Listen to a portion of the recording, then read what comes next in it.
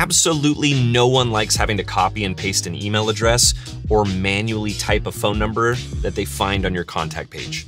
When things get the slightest bit inconvenient, people bail, or at the very least, quietly resent you. So let's take a look at how easy it is to turn those emails and phone numbers into clickable links in Framer so visitors can quickly email, call, or text you directly from your site.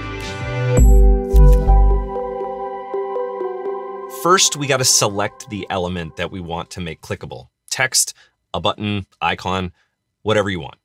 With this text selected, we can already see the link section with the link to field ready to go. It does say page or URL, but there are actually special link formats that a visitor's phone, tablet, or computer will know exactly what to do with.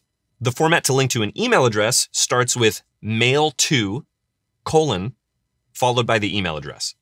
When a visitor clicks it, their default email app opens with a new message already addressed to the right place. For phone numbers, instead, we use TEL, followed by a plus sign, the country code, and then the rest of the phone number. So in this case, we'd have TEL +1 555 987 6543. On mobile and even some desktop operating systems, this becomes a one-tap call.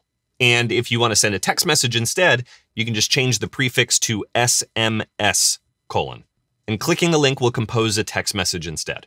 Just know that these links might not work in preview mode, so you may need to publish your site to test them in a proper browser.